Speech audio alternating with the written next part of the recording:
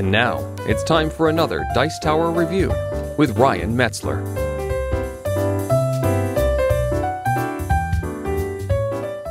Hey everyone, it's Ryan Metzler here, and today we're going to be taking a look at Venture Forth by Minion Games. And this is a game for 2 to 4 players that'll play in about an hour to an hour and a half. And it's going to be a game which kind of combines a Euro type of mechanic where you're placing cards and trying to maximize the right placement of cards and getting cubes and trying to use those cubes in order to get points, with a fantasy adventure type of genre. So it's tempting to do something a little bit different here. Why don't we take a look at what comes inside the box, how the game plays, and then I'll give you my thoughts on whether or not this conglomeration of Euro and fantasy works out well.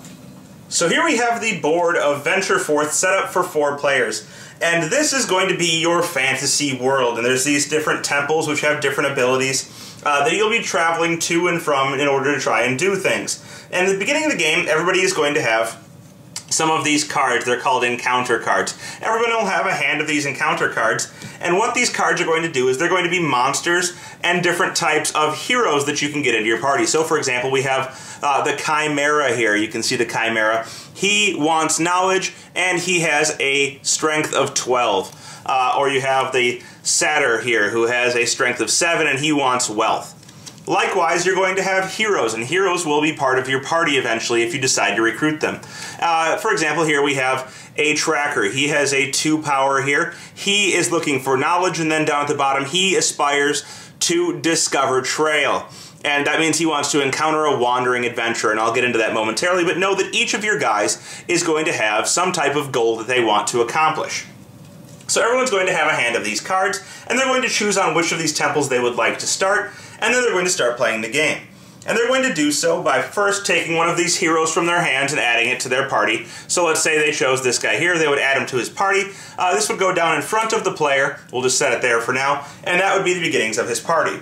And in addition to his hero, that hero is going to get a level card.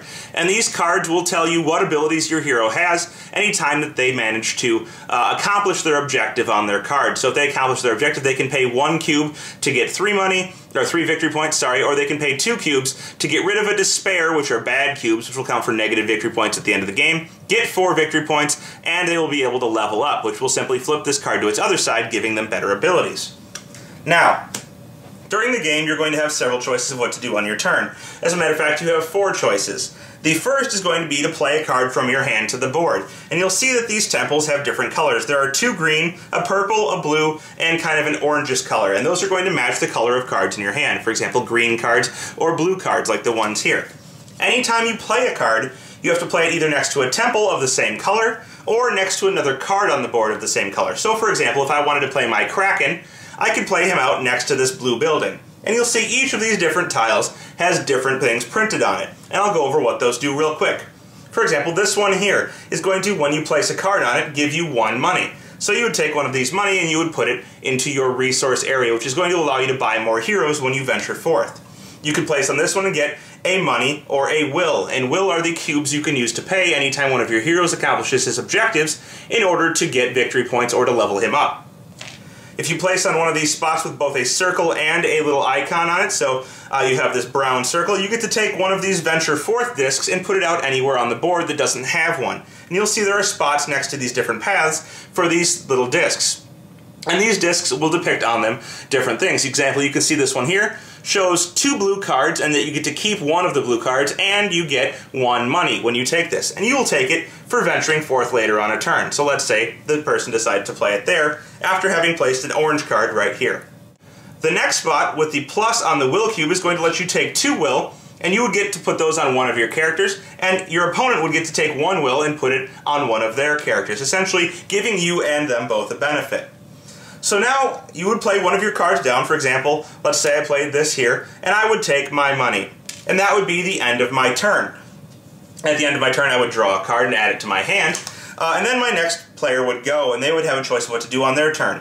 And at the beginning of the game, it's going to be playing a lot of different cards. You'll be putting cards out, so maybe they want to play an eagle out to the board, and they would get a cube, and they'd put a disc out. And you would keep doing this, each player playing in order, doing something like this, putting out a card, until some of these paths got filled up. So when these paths got filled up, let's say this was played here, and this was played here, and it is now the blue player's turn. And he decides to venture forth. And what that means is he's going to encounter everything along this path between the purple mountains and the green wilderness temple. And he would do these one by one. So he's going to move to the eagle, which has an attack of 6, or a hit points of 6, and his adventuring party needs to beat that with their attack. But his adventuring party is only attack of 2. Now, at any point, for each of your adventurers, you can remove 1 will cube from them to double their attack, but this won't do any good for the tracker because he would still only be a 4 attack, lower than the 6. And if you lose to a monster, meaning you can't beat its attack, you have to pay the penalties, which in this case means he would have to pay 1 will from one of his characters. And so he would take this will off of his character, and he would return it to the supply. And then he would move to the next spot, and he's going to encounter an explorer. Well, he's found this explorer, and the explorer is a 2, and this means he's going to cost 2 money to recruit to your party, and he's also going to provide 2 attack once you get him. And he seeks wealth over here, so you're going to have a wealth hero, and he's going to want to find artifacts, which means he wants to gain a treasure, which can be done by accomplishing certain things. Getting some of these tokens, the blue cards, are treasure when you get these tokens. And so if he encountered this card and he wanted to buy it, let's say he had 2 money, he would pay his 2 money back to the supply, take the explorer, add him to his area, and take a level 1 card for that explorer, placing it under him. Then he could move to the satyr, and now he can't defeat the satyr, so again he's going to have to pay the consequences, and he would have to pay him money, but he just spent all of his money. So for anything he can't pay, he has to take a despair cube. And these cubes are going to be negative victory points at the end of the game, and he would put this on one of his heroes. Anything that isn't taken or killed is going to turn sideways, and these are called wanderers now. And you'll see that our guy here wants to to encounter a wandering monster. So if he were to go back after this spot had been filled in, you can only go through completed paths unless you have a card that says otherwise. He would accomplish his objective, and if he were to have cubes on him at that point, he would be able to remove the cubes in order to get the benefits. So he could either remove 1 cube for 3 points, or he could remove 2 cubes for removing that despair he got, getting 4 points and going up a level. And so the objective of the game is going to be to kill guys and get more will. Will provide you with points at the end of the game, and get these treasure cards that you get for completing the Venture Forth actions where there are one of these tokens. Getting these treasure cards will give you either a benefit during the game. For example, this one here is the Promethean Secret, which says you can place it on an enemy along a path not connected to your site, and then if you go to the enemy, you get 6 points. So defeating enemies in that way, or using these treasures, or even keeping them until the end of the game and putting them on a hero who can carry them. You'll see they have the symbols in the top, like the heroes do. Will get you victory points. The third thing you can do on your turn is to contribute to one of these temples. And you'll see each of the temples has what they want on it and what benefit you get for it. So for example, if you pay money at this temple over here, you can get rid of 1 despair cube and get 1 will cube. While the temple at the shore lets you pay 1 money and get 2 will. And so each of these spots is going to let you do something different. Finally, on your turn, you can discard cards from your hand in order to draw out more cards. So essentially you get 1 action per turn, trying to create paths that are beneficial for you and create paths that are difficult for your opponent to go across in order to score victory points through the accumulation of will cubes, using those will cubes to level up your heroes to get more points, and to get these Venture Forth tokens to get treasure and to earn them for the end of the game, where you're going to get more points. And whoever has the most, or whoever has money left, is going to get some victory points. Whoever has the most of these tokens will get victory points, and whoever has the most victory points by the end of the game will be the winner. And so now you've seen the mechanics of Venture Forth, you've kind of seen it in play a little bit, and I have several comments about it. I'm going to start with the negatives, and then I'm going to go to the positives. So the negatives on Venture Forth, in my opinion. While the game starts out interesting and you're trying to build up your party and all of that, it's a very well thought out and well designed game in that aspect. And I think it kind of fails a little bit further into the game, where you've built up your party and now you have a maximum strength or maximum level or maximum whatever you want to call it party, and they can simply just kind of roll over every other enemy in the game. You have like a maximum strength of 12 enemy, and you just kind of roll over them once you reach that critical point.